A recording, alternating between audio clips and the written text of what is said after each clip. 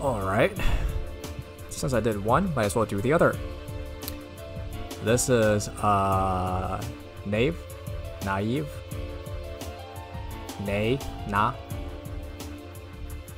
Na squared. It's a very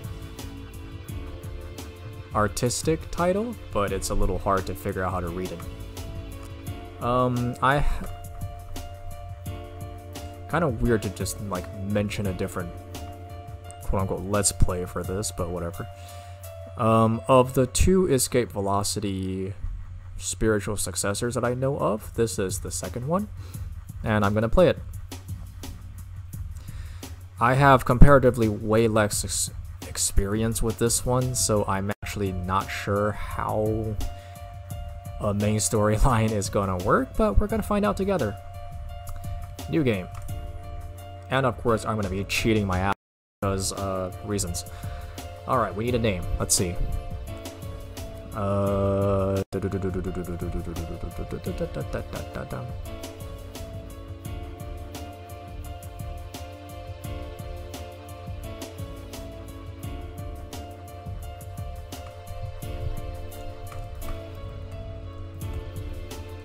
Delilah? There we go. For some reason that just popped into my head after a fair amount of thinking. Let's see. Oh god, this crawl is slow.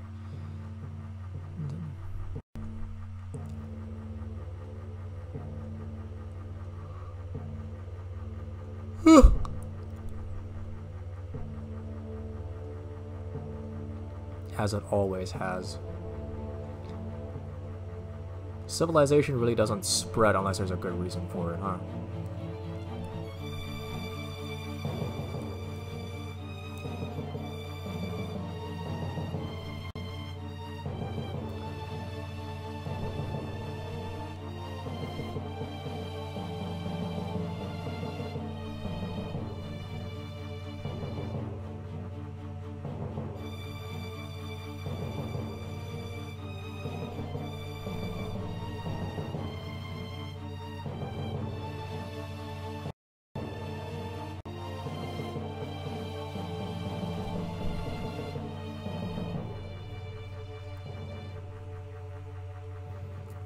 Standard cycles.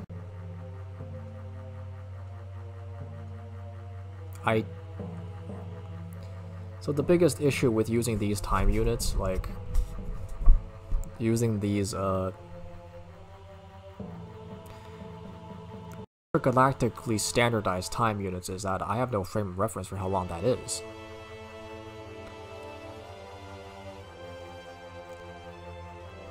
Right, like incident would imply that 10 standard cycles is a fairly long amount of time.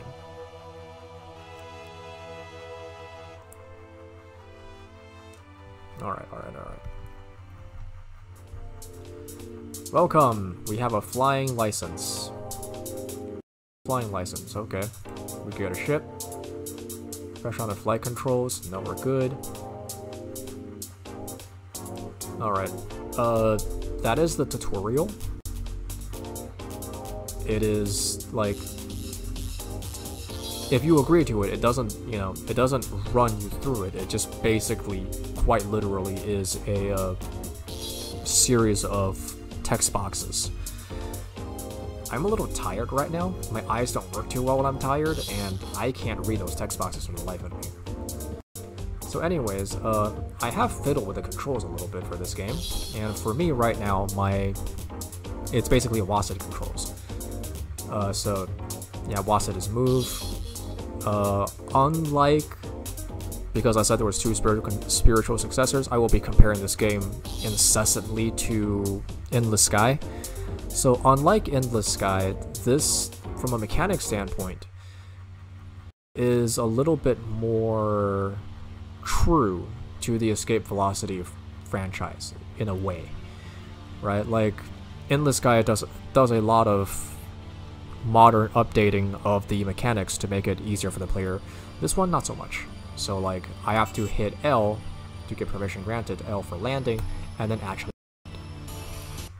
it is a legit process. Anyways, so this is big. Right, so this is the kind of Visual Basic looking screen for a planet. The tabs down here changes depending on whether if a planet has one of these commodity or one of these services or not. The spaceport bar is the news as well as the quests. Also, it's a planet, man. Planets have a lot of personality. Okay, spaceport bar for non-randomly generated quests, I suppose. Also, the music just died for some reason. Missions are for randomly generated quests. We'll be going over that in a little bit. Outfits are outfits, I'll go over them later. Ships are ships, duh. Equipment is, how to say this? Right, so the equipment list, this game has functionally 2 hard locks, 2 hard limits on ships customization, and 1 soft limit. The hard limits are the CPU space, you cannot go under 0. The number of slots that you have, can't have more than they give you. And the soft slot is mass. You go over mass, which just slows you down. Also, these, like this core, this engine, and this plating, these slots are actually only for these kind of things, but doesn't really tell you, so you kind of have to guess. Commodities, you can trade commodities, but as you can see, the window is primitive, so there is not a whole lot of, you know, being able to see what's going on here. Anyways, where's my money? Ah, there it is. Alright, so we're in Hakoi, time is UST 603, we have 30k in credits. Money in this game is very hard to get to, which is doubly... I understand the design of, you know, wanting to make the game longer, but personally, stretching out the early game is not a good way to do it. Because in the early game, nothing is happening. So anyways, we're going to take some courier missions. Yes, we will take that one. And we will take... Yeah, okay. I was about to say, like, I don't think I have the space for it, and we'll take, we'll just take that one. So, missions in this game are almost all time sensitive. This is tab. Tab opens the map. And you have to basically get to the location runs out. It, like, how do I say this in a way that doesn't sound like I'm being an asshole? Yeah, okay. And that pays for a little bit of money. So early game, that's all you're doing. That is literally, and that's boring. So we're not gonna be doing that for a whole lot. Actually, we're not gonna be. So yeah, this is gonna be a short bit, just a starting section, because we need to cheat to have money to show off more of this game. But like early game, just you're doing that, but across different stations, a lot. It's infuriating, to say the least. But yes, what I was gonna say is that actually take off and fly a little bit, because money is not gonna be a concern for much longer. Well, this is a tab, right? As you can see, the map is big, right? unlike escape velocity, unlike Endless Sky, I should probably just compare it to Endless Sky because it's more recent. Unlike Endless, this game runs more on hyperlanes, right? In the sense that you have this unknown here, right? That is a jump to a different system. You know the destination is once you reach it, or buy a map for it. Honestly, this is kind of awful for a game like Eevee, especially for this particular design pattern, I feel. Because as you can see, we're flying in the middle of nowhere, right? Nothing is happening. There's so much dead space. Like, if we were to right click and go to a location that, as you can see, the game is speeding up for our convenience, which is nice. But if a game ever feels the need to speed itself up 50 times because nothing is happening, that is fundamentally a bit of a problem in that design, because you could really be doing something else with that time. But this also leads to the next point, which is that, comparatively speaking, Naev, I just call it Nav, I guess.